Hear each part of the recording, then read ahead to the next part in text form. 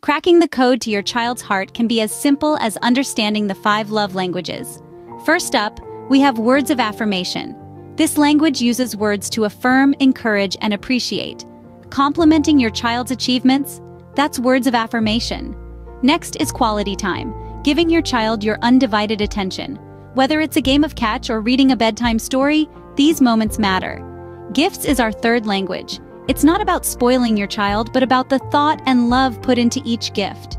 Fourth is acts of service, like helping with homework or cooking their favorite meal.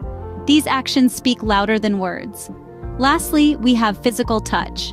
A hug, a pat on the back, or a simple high five can mean the world. Knowing your child's love language helps foster a deeper connection, making them feel loved, understood, and secure. Remember, every child is unique, and their love language might change over time. So keep exploring, keep learning, and keep loving. Bear hugs, Mama Bear.